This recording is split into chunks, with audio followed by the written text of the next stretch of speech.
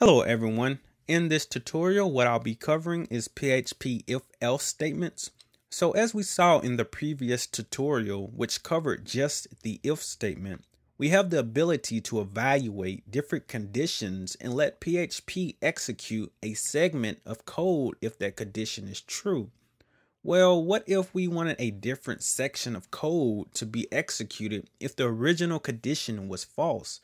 For example, I know we have all heard someone say, if you do not pay your phone bill, your phone service will be discontinued.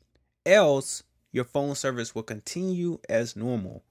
So let's convert what I just said into a basic PHP if-else statement. So what I'm going to do here is start a comment block, because what I'm going to write here isn't the correct syntax, but it's an easy way of showing you the basic layout for a PHP if-else statement. So as we saw in the previous tutorial, I'm going to start it off with the word if. I'm going to open a parentheses and say, if you do not pay your phone bill, close my parentheses, open a curly brace. On the next line, I'm going to say, your phone service will be discontinued. And then I'm going to close my curly brace. Now this is just our basic if statement, nothing new here. But now I'm going to add an else. I'm going to spell out the word else. Then I'm going to open a curly brace. And then on the next line, I'm going to say your phone service will continue as normal. And then I'm going to close the curly brace.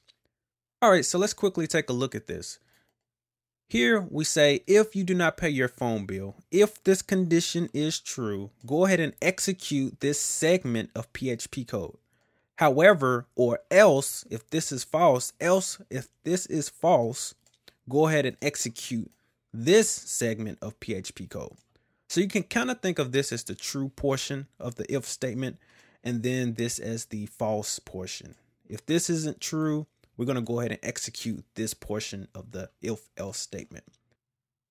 So normally before someone codes a complex if statement, they would write it out as I did above in plain English. The next step might be to actually make a correct syntax if statement. For example, I may code the following, and before I do that, I'm just going to stretch out my text editor a little bit so you can see everything. So I'm going to write first example 1. And below that, I'm going to write a variable or create a variable called bill paid. And I'm going to assign to that variable the string yes, end it with a semicolon. And in the comments, I'm going to say, has bill been paid? And I should also point out that the variable bill paid would be set by some other action elsewhere in your PHP code or in another file if we were really developing a PHP script that monitored someone's phone service payments. But in this tutorial, I'm just showing you the correct way to write a standard if-else statement. So anyway, moving on, I'm going to start my if statement, open my parentheses, and I'm going to say if bill paid is equal to the string yes, close my parentheses, open my curly brace. In comments, I'm going to say if user has paid bill. And this just allows me again to quickly know what exactly does this part of the if statement do. Then on a new line, I'm going to say echo your account is in good standing. And then I'm going to close my curly brace, and then I'm going to start the else portion of the if-else statement. Open my curly brace. In comments, I'm going to write if user has not paid bill. On a new line, I'm going to say echo your phone will be turned off soon if you do not pay. It's pretty long, but anyway, that'll work. And then I'm going to close my curly brace. So let's reevaluate what's going on here. So first I created a variable called bill paid, and I assigned a string to it called yes, and this variable only keeps up whether or not the user has paid the bill or not. So then I come to the if statement, and then we evaluate it, and we say if bill paid is equal to yes, basically if the person has paid their bill. So I'm comparing the string that's inside this variable, which is yes, to this string, which is yes. So they do match. So this condition is true. So since this is true, we're going to execute this echo string.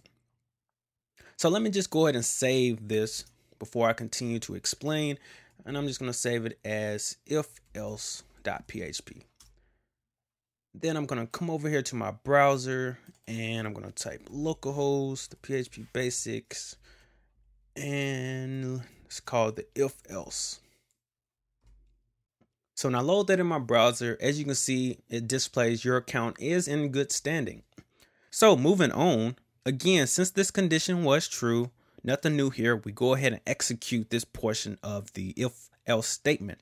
However, if we change bill paid to no, or if we change it to anything that's different than this string here, I could have it no, or I can put Robert here, but for this example, again, we're just trying to make it as realistic to the real program if we were programming an actual monitoring system. So the next time that we come to this if statement, we're going to evaluate this condition again, and then we're going to see that bill paid is now containing the string no, which is not equal to the string yes.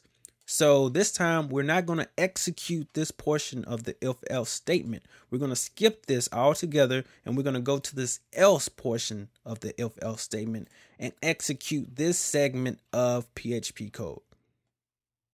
So let me just go ahead and save that, load it in my browser, and let's see what happens. Now hit refresh, and as you can see, it now displays your phone will be turned off soon if you do not pay.